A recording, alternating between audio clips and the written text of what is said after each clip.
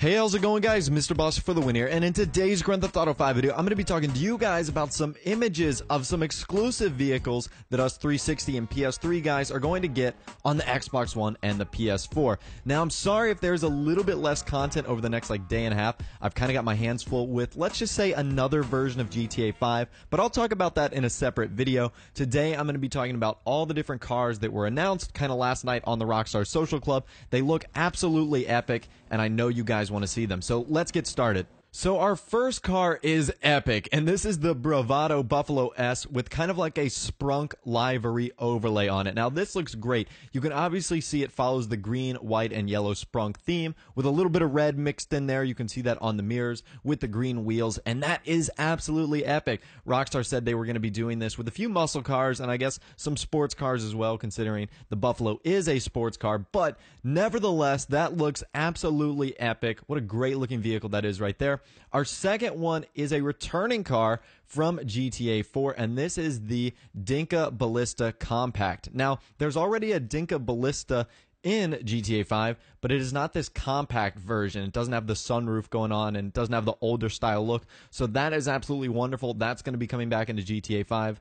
Up next is the Impante Duke of Death. Now, that looks absolutely great. This is based off in a version of the Impante Dukes, which is another car in the game, which we'll talk about in a little bit. And you can see the entire, epicness of this car. The body armor it's got, the lights on the roof, you know, all the brush guards and whatnot. It looks absolutely epic. That is a dangerous-looking vehicle. And following after that is the regular Impante Dukes, so you can kind of see where the style is coming from right there. And you can see how those differ and how those really vary.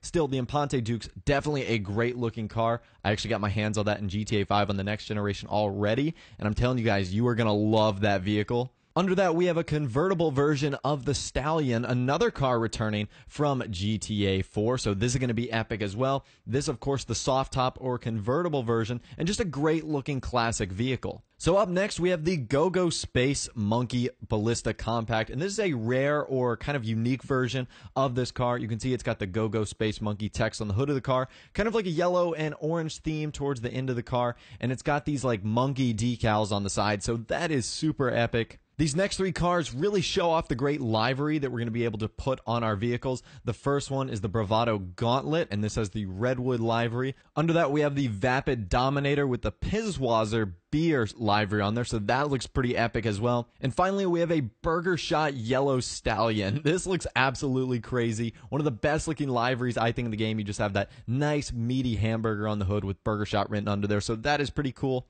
Our last car of this is the Cheval Monster Truck. It's kind of got this blue and white with the Scottish flag paint job and the huge epic wheels. That looks great. And our last three vehicles are going to be some of the new ones that are not cars. This one is the Kraken Submarine. You can get a kind of a good look of how maneuverable and agile this is going to be. Followed by the Dodo Seaplane. This one looks great as well. It's got a great color style as well as with the landing gear. You can definitely tell it's meant for water. And finally, the Zero Blimp, which of course is going to be a maneuverable and more faster blimp for you guys in Grand Theft Auto 5.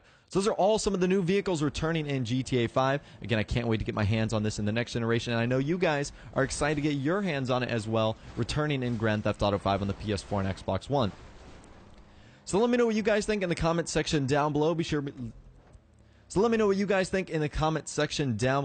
let me know which one is your favorite vehicle. Also, be sure to leave a like on the video if you did enjoy, and subscribe to my YouTube channel if you are new, or you like daily Grand Theft Auto 5 videos like this. With all the way, guys, like I said, thanks for watching, take care, and I'll see you guys in the next video.